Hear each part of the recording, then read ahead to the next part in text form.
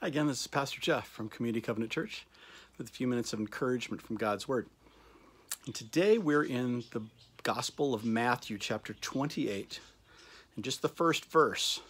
And this is one of those kind of cliffhanger verses, so to speak. Let me read it, and then we'll talk about it. It says, Matthew 28, verse 1, starts off, "Early on Sunday morning, as the new day was dawning, Mary Magdalene and the other Mary went out to visit the tomb."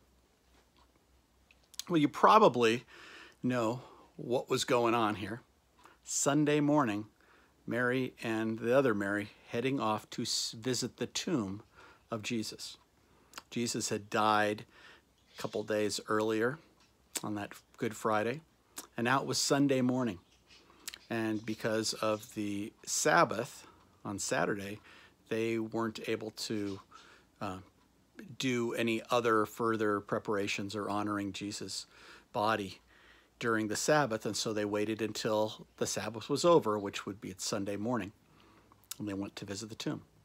They went with the expectations of somebody who was going to a tomb. They were expecting to find a dead Jesus, this man that they loved and had followed and were so devoted to, and then they witnessed his horrific death, and all of their hopes were crushed, and everything that they thought was going to be was now no more. They went to that tomb looking and expecting a dead body. But what did they find? Well, if you're familiar at all with the gospel message, you know that they found a risen Jesus. He was not dead, he was alive. And it was accompanied by angels' pronouncements, and the stone rolled away, and it was only the beginning. But notice that it says it was early on Sunday morning as the new day was dawning. And I realized that Matthew, as he wrote this, was just simply talking about how it was no longer the Sabbath, it was a new day. But I think there's a real poetic message there, just in that word. A new day was dawning, because it was a new day in a bigger metaphorical way, a new day for everyone because of Jesus' resurrection, because of his conquering death and sin and making a new life and a new beginning and a new day possible for all of his followers. God, listen to this. Here is these women heading off with the worst expectations, and they get surprised. What are you looking at? Are you looking at something that you expect to just be bad? Do you feel that things are limited and that you're not going to be able to experience the goodness of God because of your circumstances? I want to challenge you to go with the openness to God's possible surprise. God can and will meet you right where you are. And as you are willing to go to him, even if you don't have a whole lot of faith about what's going on, he will meet you.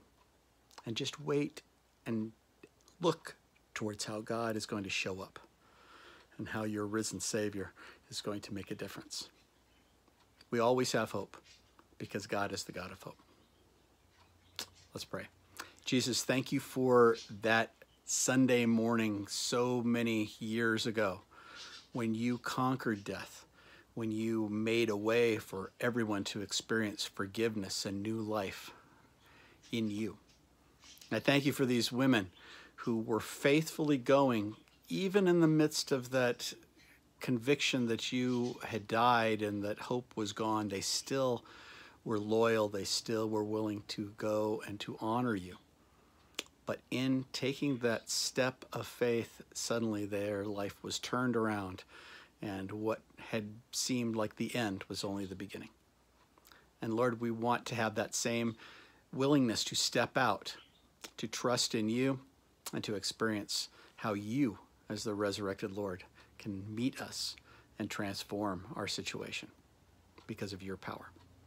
Lord, we thank you and praise you for what you did so many years ago and what that means for us each day.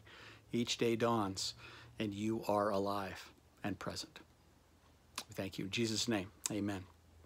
So once again, back long ago, 2,000 years ago, in Matthew 28:1, early on a Sunday morning, as the new day was dawning, Mary Magdalene and the other Mary went out to visit the tomb.